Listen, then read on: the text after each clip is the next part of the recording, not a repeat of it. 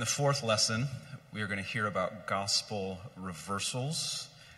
The lesson is from Luke 1, 50 through 55.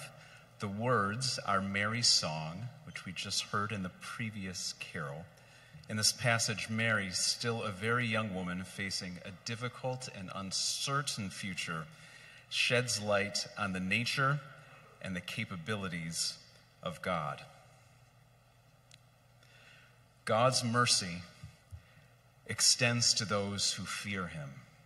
From generation to generation, God has performed mighty deeds with his arm. He has scattered those who are proud in their inmost thoughts.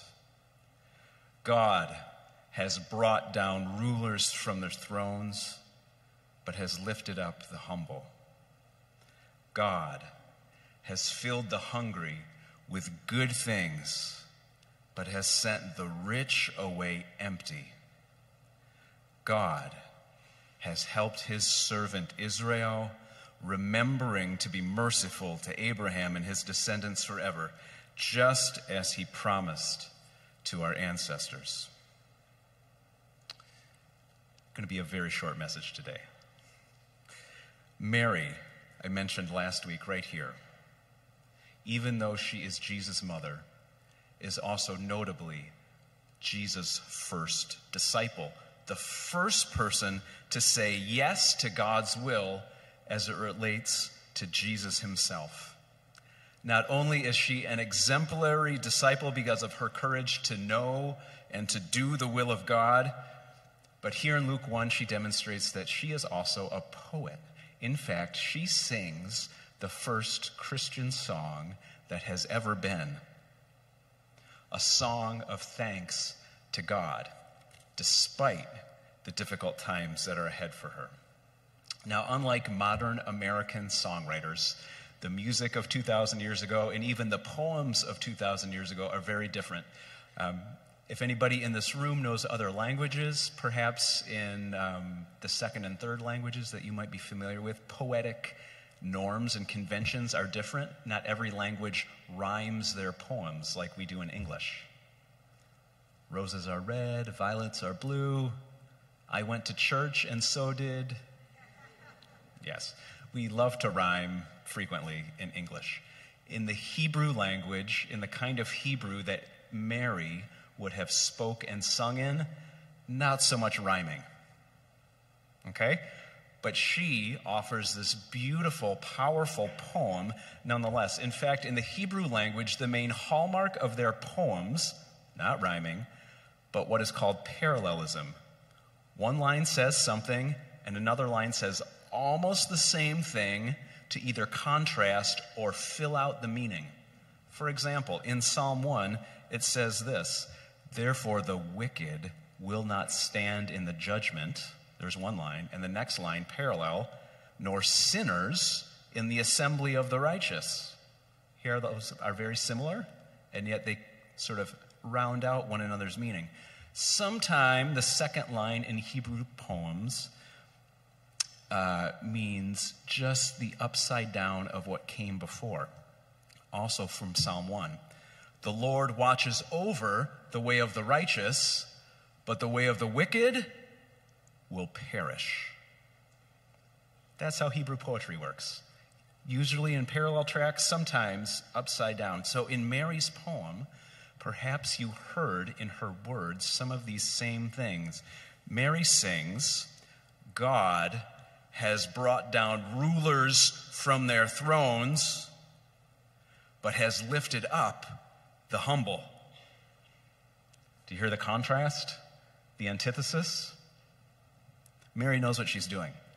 The next verse in Luke 1 says this, "He has filled the hungry with good things, but the rich has sent them away empty." Do you hear the contrast? Mary's on a roll with these contrasts until the very next line. She says this, "God has remembered his servant Israel." And everybody in Israel would know what's about to come next. What's the opposite of Israel? Who needs to be put down? The Romans? The Gentiles? Everybody who's not in the family of God? And does Mary deliver that line? No. No. She just leaves it with the mercy of God and keeps talking about the mercy of God. Sometimes the most important thing you can say is what everybody expects you to say, and you don't say it at all. Try that at a Christmas party sometime. Once again, rulers are brought down from their thrones, humble are lifted up, hungry are filled, the rich are sent away empty, Israel is helped by God. And it turns out that in Jesus, God has an agenda to help everybody else too, including you and me, and bring them into this family. Mary is quite a brilliant songwriter. Has anyone ever said something deeply impactful to you by not saying what could have been said, what you had expected them to say? I've had a few stunning moments like that. A very short story. When I was a young adult, I crashed my family's favorite car. I was picking up a girl for a date, probably shouldn't have been picking her up. It was an ice storm, probably shouldn't have been driving to begin with. I was driving too quickly. This was in the 80s. You were supposed to have your seatbelt on, even in the olden days in the 80s. I didn't have my seatbelt on. I crested a hill, tapped on the brakes a few times. The car never even thought about stopping. I went right through the curve at the bottom of the hill and put my family's favorite car like smack in the middle of a huge oak tree. Because I wasn't wearing the seatbelt, I smashed the windshield with my head. Right, now you understand.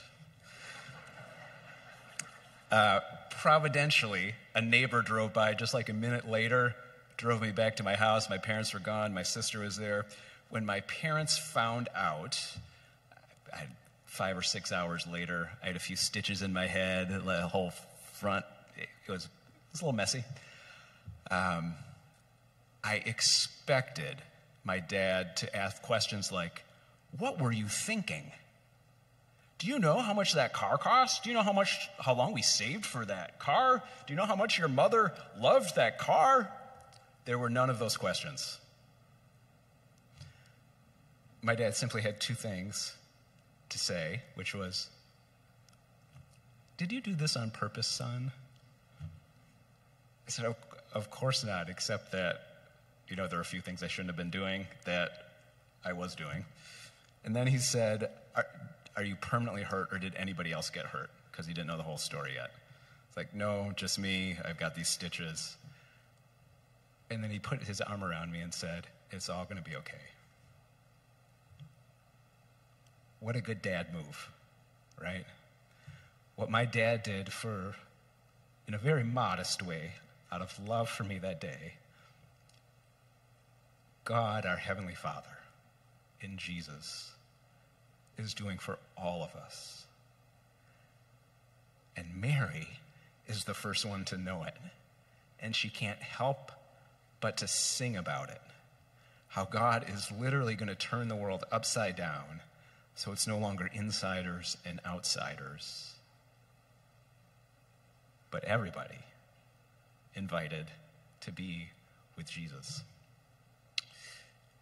Perhaps this Christmas, you will have an opportunity to leave something unsaid or to not do the expected thing, and to have that be a tremendous gift of love to those around you. We are going to sing together about this plan that God is up to turn things upside down. I invite you to stand for the song, and then you can have a seat at the end of it.